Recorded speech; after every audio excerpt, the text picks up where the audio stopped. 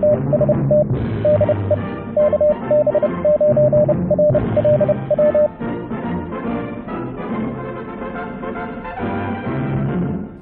YouTubers, fellow hams, new hams. Well, it's winter. Oof. Chilly down here. It's not quite getting down to freezing. Getting close to freezing at night, but that's okay. It still gets nice during the day. So it's the holiday season, and I'm taking a little break from the CW Flea transmitter. I needed a break from it. Well, I'll talk at the end of the video about something else that's going on, but I thought I'd talk briefly about something that I was thinking about the other night. A while ago, years ago, there was another channel, I think it was called Ham and Shortwave Radio. It's been a while. It was an interesting channel early on. He built a lot of neat kits and projects and talked about things. And I think YouTube got to the guy, though, because later on, before his channel went away, he got kind of argumentative and combative, and there was a lot of debates that turned into arguments in his YouTube comments. One of them that stuck with me, because I really hadn't given it a lot of thought at the time, was, do you need an antenna tuner if you're just shortwave listening? Obviously, you need an antenna tuner if you're transmitting, because, or if you don't have a resonant antenna, or if you want to use a single antenna for multiple bands. You don't want to hurt your transmitter. But do you really need it for shortwave listening? Is there an advantage to it? And at the time, one of the arguments was that the antenna tuner is not going to make the antenna capture any more signal than it's going to capture. Which is true. The antenna tuner is not going to change the antenna, right? It's still going to behave the way that it would normally behave. And a single antenna is not going to give you the best performance across a broad range of frequencies for receiving. Let's talk about impedance and wavelengths for a minute. This is a simple dipole antenna. You could use an end-fed wire, you could use whatever type of a wire you want, but the important part here is the wire in the air. These elements from here across, that's the active part of the antenna, and that is what's intercepting signals. Radio waves vary in wavelength depending on frequency. So if you imagine that this is time going in this direction, right? And the voltage amplitude of the radio signal, and it's a wave switching from a negative to 0 to a positive voltage and back, over and over again, over time, it looks like a sine wave, right? And this is the wave that's passing past your antenna. And the higher the frequency, the faster that wave is alternating from positive to negative, the shorter the wavelength. Time is linear, right? So the higher the frequency, the shorter that length. A resonant antenna is going to be a half a wavelength, and the wave of the radio wave will set up across the antenna just like that. Just a nice, actually that's a little bit off. It should be from the 0 crossing point. Didn't do that quite right. It should be from the 0 crossing point, not from the negative part of the wave, but you get the idea. Half the wave would actually be from about there to about there, and that would be a half wave resonant, which is what you would want for your antenna. So I didn't do this graphic quite right, but you get the idea. A half a wavelength is the resonant frequency. That's the ideal condition for a radio wave to be picked up by this wire. Shorter waves are going to be across the wire on multiples, you know, and all of these differences at different frequencies are going to change the impedance that you see at the feed point. In an ideal situation with a resonant antenna, and let's say instead of ladder line you had a 50 ohm coax here, you'd have 50 ohms impedance at the feed point at the resonant frequency. But at different frequencies, that impedance is going to change, right? Because you're going to have multiple waves or less than a half a wave across that wire. It's still going to pick up that signal, just not as efficiently as it would as a half wave. And at different frequencies, that impedance down here is going to change. You know, it's not going to be 50 ohms. And that's where a big part of the problem is.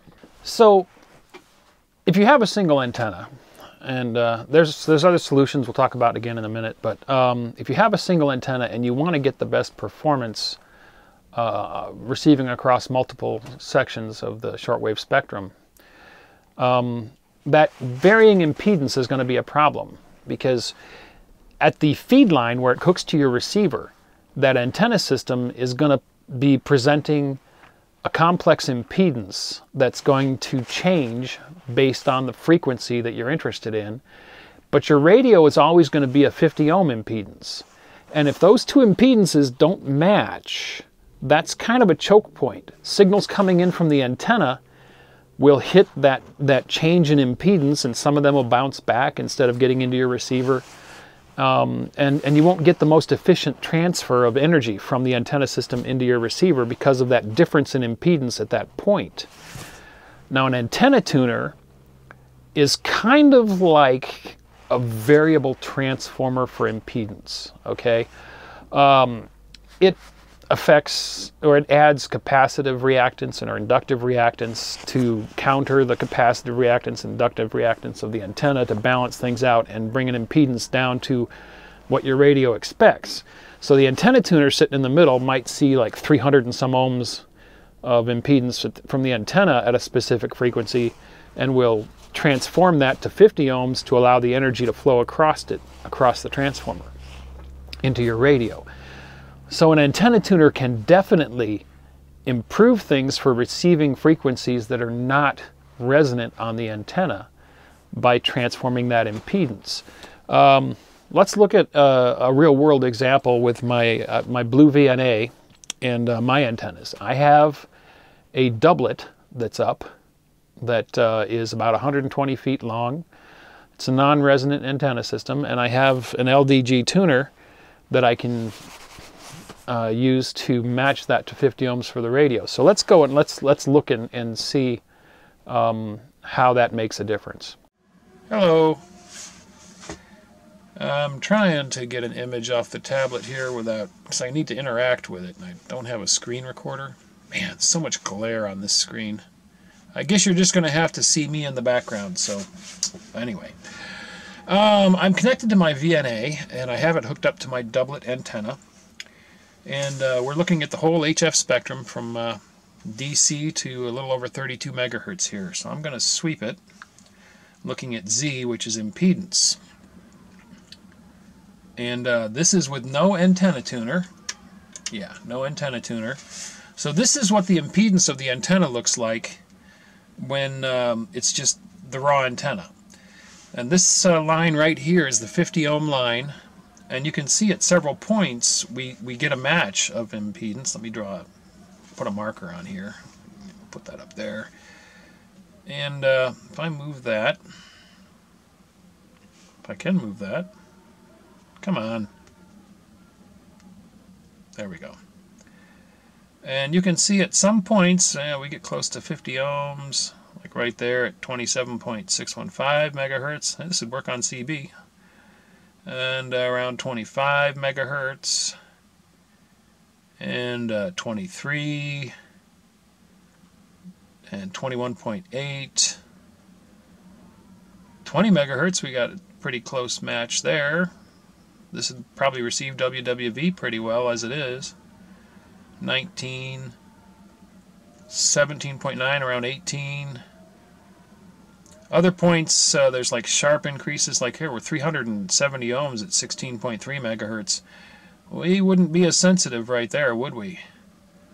And 15 megahertz, we get close to 50. Terrible around 13, which is another hot shortwave area. So yeah, you can see how the impedance is varying on the antenna based on frequency. There's 53 ohms at 11 megahertz. Down at 10, where WWV is 91 ohms. Wouldn't be as that great on 10. Let's go down to something like 40 meters here. Okay, so okay, there we are. Well, that's a little high. All right, quit moving. Okay, 40 meters, 30 ohms. Not so great. Now I'm going to switch the antenna tuner in, and I have the antenna tuner already tuned for 40 meters because I was just on a net. I just switched it in, and we'll sweep it again. And now, where was I for the net? I was up around here. Yeah, and it keeps moving when I let go. Well, anyway, you can see that it came up, and we're hitting, there's a 50 ohm point in here about where I was operating. Too sensitive at this range. But you can see that the impedance came up. Come on. Can I do this? Oh, I can do that. There we go. We'll zoom in a little bit. Now it should be easier to move this.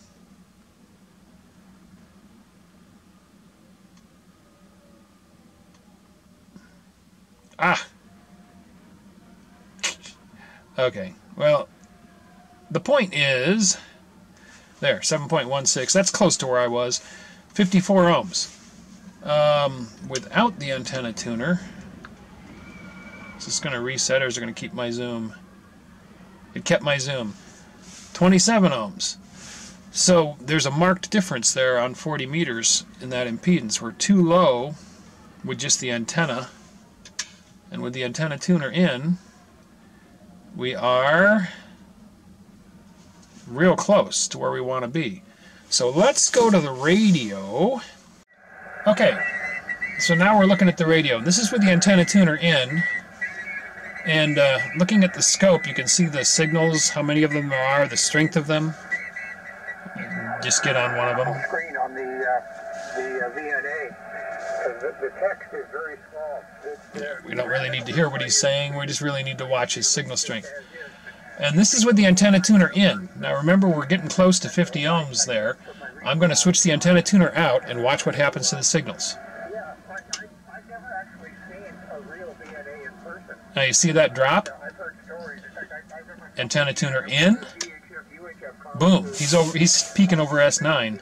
Antenna tuner out. Now he's only peaking around S7. And you can see how the rest of the signals got a little darker down here and fewer of them. Antenna tuner in. See how everything came up and his signal came up? Because we got closer to the 50 ohm match. Antenna tuner out. So, as you can see, it definitely makes a difference on the amount of energy getting through to my receiver based on that impedance being changed. So an antenna tuner can definitely help you with receiving. So as you saw from the demo, the antenna tuner definitely brought signal strength up on my receiver, and it made a difference. It didn't change the antenna. You see, that was what caught me with that first argument that I saw in that comment thread, was the antenna tuner won't change the antenna. The antenna is a physical wire of a physical length, and it's going to capture energy from those passing magnetic waves better on some frequencies than on others. And the antenna tuner is not going to change what that antenna is doing. But that impedance varying at the feed point is your choke point, and the antenna tuner is going to help there. It's going to get a better transfer of energy from the antenna to the radio at different frequencies by matching that impedance. So from that point of view, yes, antenna tuners are a good thing.